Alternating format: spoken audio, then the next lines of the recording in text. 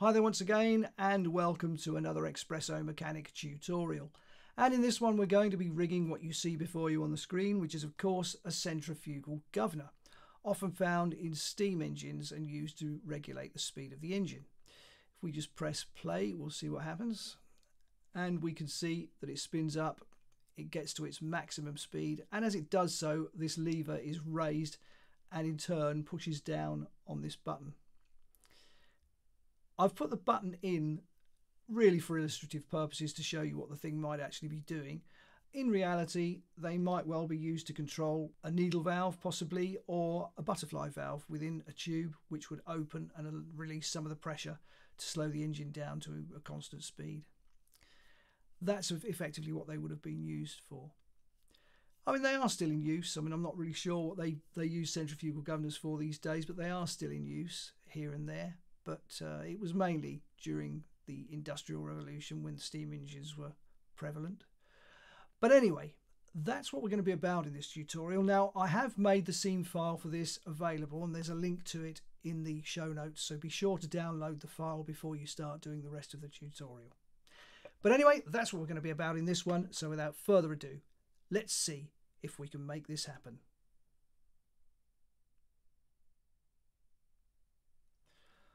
We'll start by taking a quick look at what we've got in the object manager here. Now at the moment nothing is grouped correctly, they're just a list of objects here, and we will need to think about placing them in the correct hierarchical order. The post is going to be essential for making everything rotate.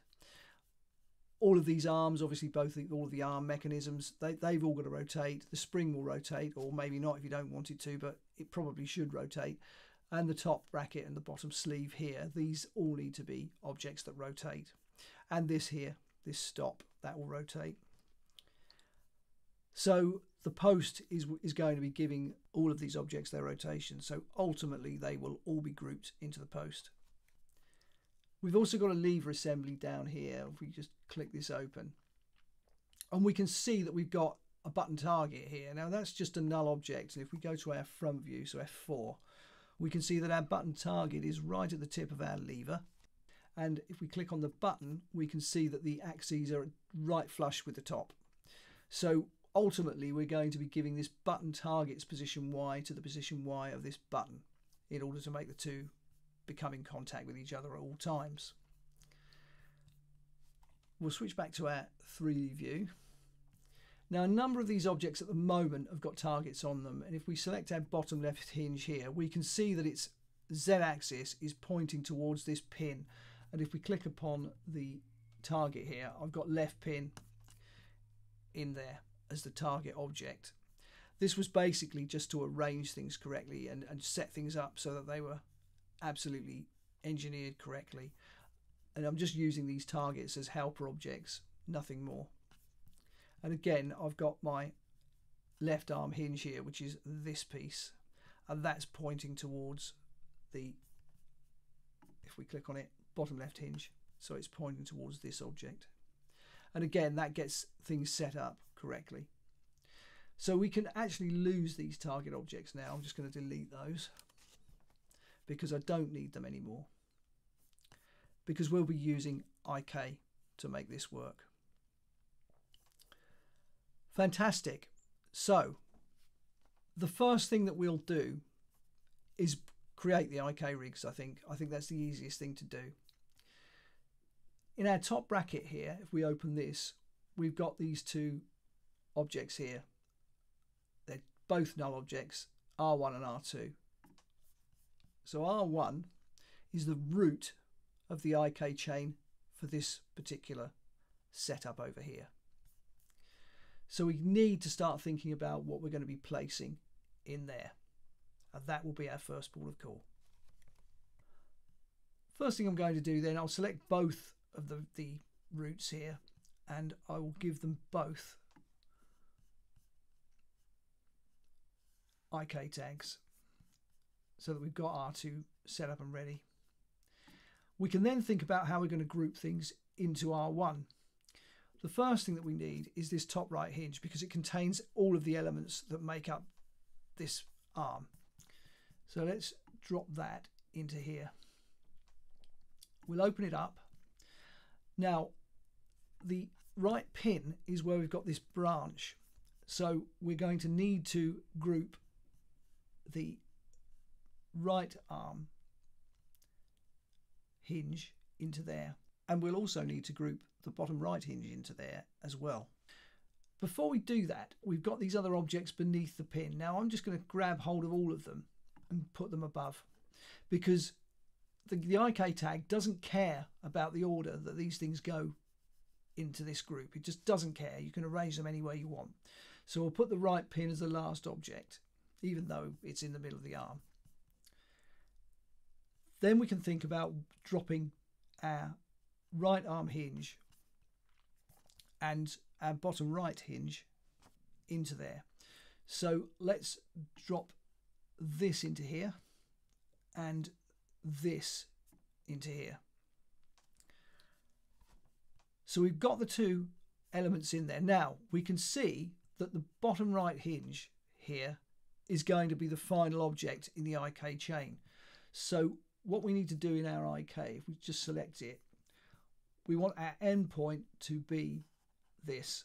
And straight away we get the display line, so we can see that that IK rig is working. It's doing what it should do. We just need a goal, so we'll generate one, add goal, and we've got our bottom right goal. Now where does that need to go?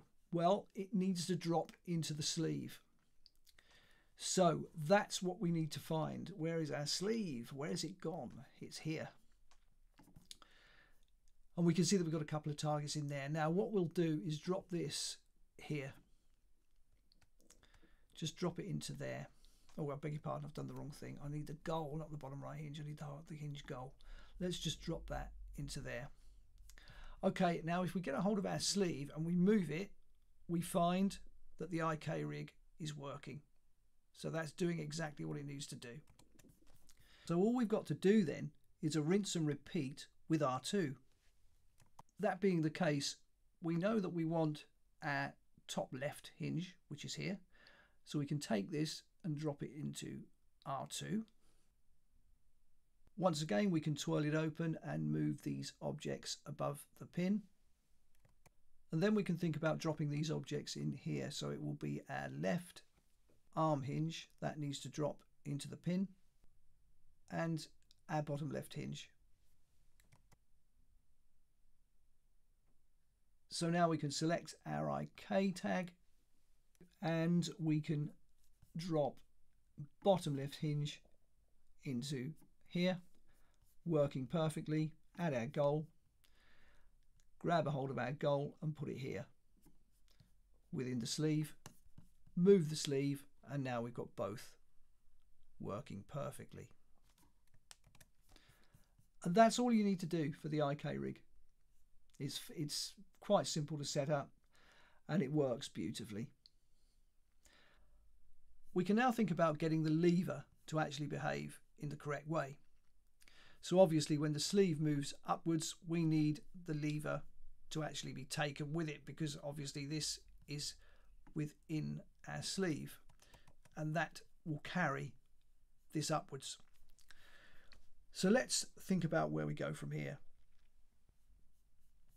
For a start, we will need to give our lever, which is down here, and we've got its pivot point in the correct place, we will need to give it a target tag. So we may as well do that right now. And then we need a target object. Well, we've got this lever target down here. And if we switch to our front view, so F4, we can see that the lever target is in the center of this part of the lever. And that's exactly where it needs to be so that this moves correctly. If we go into our sleeve and select this tube, we can see that the tube's axis, or axes, are at exactly the same location as the lever target. And that's essential because we need to give the tube's position Y, or global position Y in this case, because of course this is a grouped object.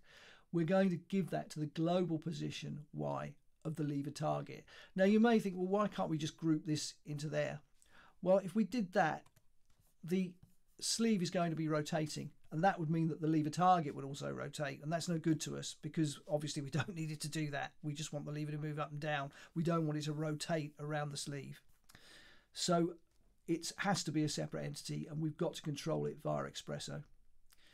And talking of which, let's give the lever target an Expresso tag.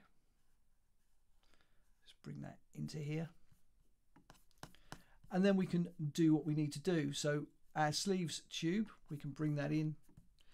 At the output stage, we'll give it global position Y. And then we'll bring the lever target in and do the same at the input stage, so global position Y. And we have that set up, and all we need to do is connect the two. And that's our first expression complete, so a very, very simple one here. I'll hit F1 to go back to our 3D view, and then we can look at this target. And at the moment we need a target object, and we know that that target object will be the lever target, so we'll drop that in there. And now if we get a hold of our sleeve and move it, we can see that the lever is behaving as it should. Fantastic. So we've got things that far. The next thing we can do actually is make the lever press the button down, and obviously let it come back up again when the lever returns to its initial position. So with our button, we'll give that an Expresso tag. And once again, it's going to be the same expression really, just with different objects. Very, very simple. We need to just bring in the button target. We discussed that earlier. We know that it's at the tip of this bottom part of the lever. So again, coordinates, global position Y. Bring in our button. And at the input stage, global position Y. Connect the two. And we're done. If we move the sleeve now, we'll see that the button will press or be pressed by the lever, and it all works beautifully, exactly as it should. Fantastic. The final thing then to really get this rig going is to make the governor rotate and get the centrifugal force acting on these two spheres to push the arms outwards and make our spring contract and expand. For this expression, I'll create a null, call it Expresso, and give it the Expresso tag, because this expression is slightly bigger and it also needs to be at the top of our object list. As I said earlier, the post is going to be the key thing. So our post here, we can bring into the Expresso expression. And the output stage, we're going to be actually interested in the rotational velocity, which is something we've never used before. I'm basing it on this. Now, if we hit Control and get our port information here, we can see that the type, or for our data type, is a vector.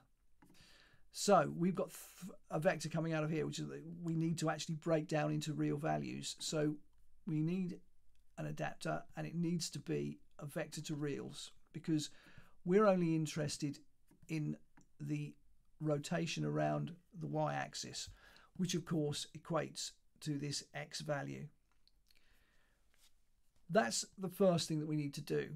Now, we also need to think about grouping our various elements that need to rotate into the post. So for a start, we can drop our top bracket in, we can drop our sleeve into here, our spring, and finally our stop.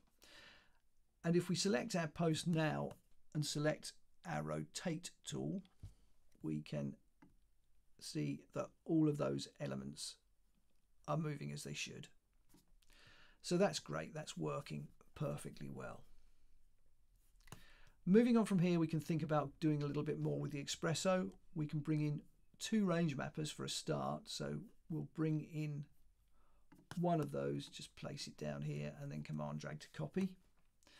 And our X output from our vector to reals can plumb into the range mapper's input. So that gives us our input value. And then we can think about what we're going to do from here. Now, before we go any further, I'll also bring in a result node, plumb that in from the X,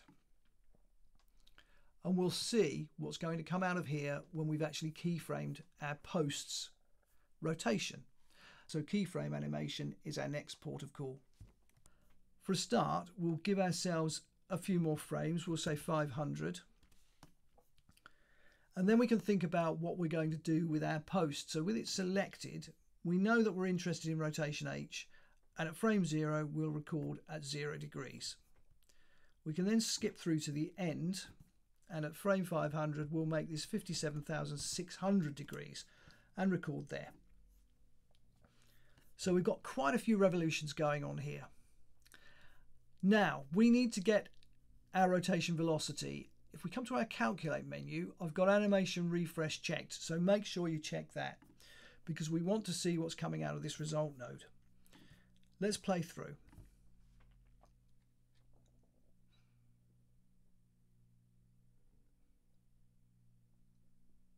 And at maximum speed, it's approximately 90 that's coming out of that result node. That's the number that we're interested in. So with our range mapper, our input upper value can be 90. That's what we can put in there. Now, we need to apply, well, we need to range map basically 0 to 90 to 0 to whatever we want to move our sleeve up to. So obviously our sleeve is starting from 0. In fact, at the moment, it probably isn't because it's not grouped. It's actually starting at minus 8.1239, which is a ridiculous number. So we'll hold down our option key and group that into a null and call this sleeve assembly. Not with capital letters though. Sleeve assembly. Okay. And then if we select our sleeve, we can see it's zeroed out, which is what we want. Now let's move this upwards and see where we think it needs to finish up. Well, I think as a round number, if we set that to 6, I think that will be fine because that's just about as high as this lever needs to be pushed to, I think. But 6 looks good. So with our range mapper selected, we can say that our output lower will be 0 and 6 will be our output upper. And that's fantastic. That gets that sorted out. Let's just hit Command Z just to undo a few times to get that down there. And we need to just do that again. 6 in there. That's fine. So we've got our range mapper set up and ready to pass its value at the output stage to the sleeve. We'll bring that in, and what we need this time, we don't need global position, we actually need position Y at the input stage. Let's see what happens when we run the sequence. And we can see that that's doing its job. That's working beautifully.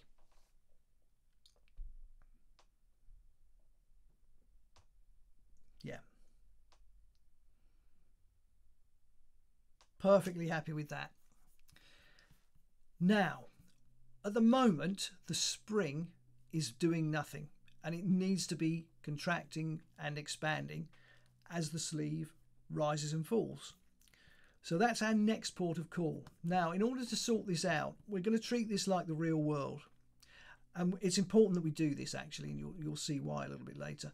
Basically, this sleeve is the object that's going to make the spring contract and expand. So we'll take a coordinates transform position Y out of the sleeve at the output stage, and we can connect this to our second range mapper.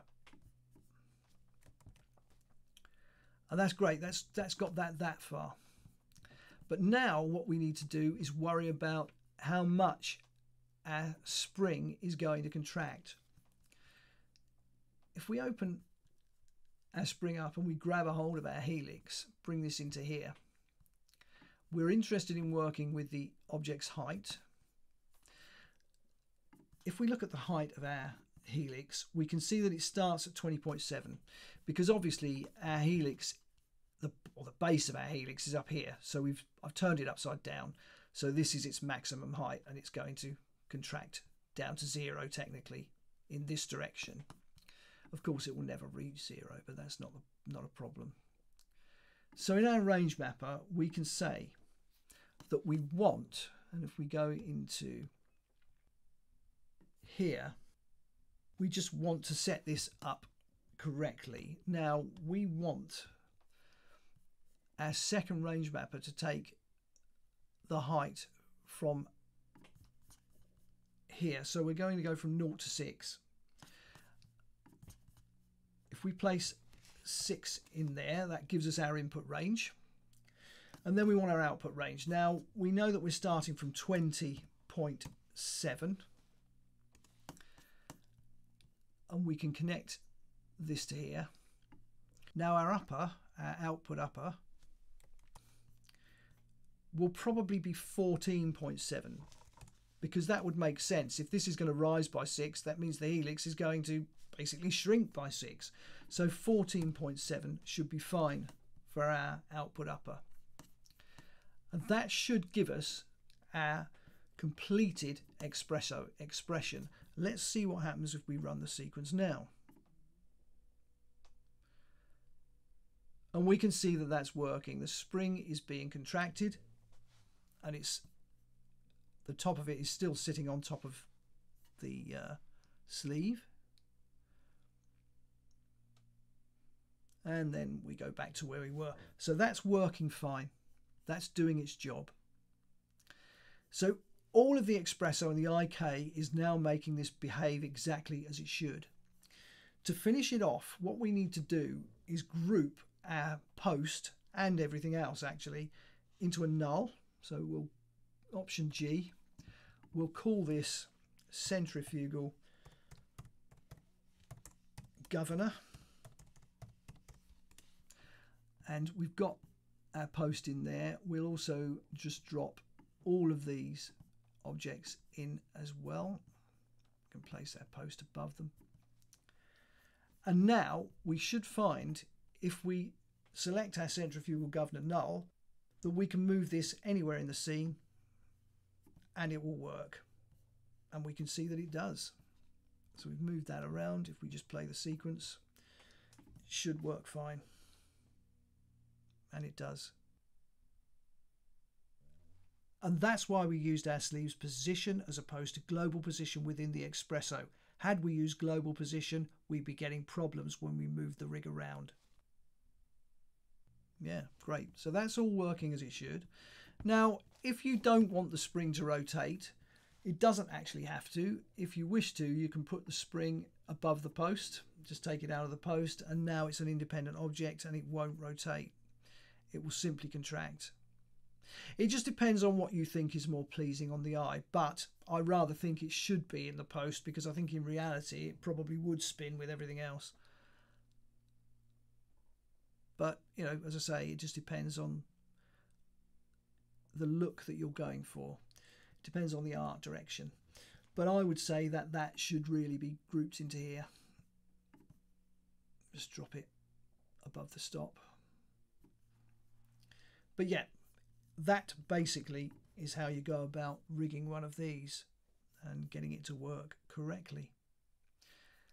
And that just about brings us to the end of this tutorial. So as always, I really hope you've enjoyed doing this one and that it's of use to you and it's inspired you and given you some ideas for things that you may be able to incorporate in your own projects. And if you have enjoyed the video, please give it a like. And if you haven't already, please subscribe to the channel, leave a comment, and of course, ring the bell. And wherever you happen to be on social media, please do share this video, because all this good stuff really does help keep the channel moving in the right direction.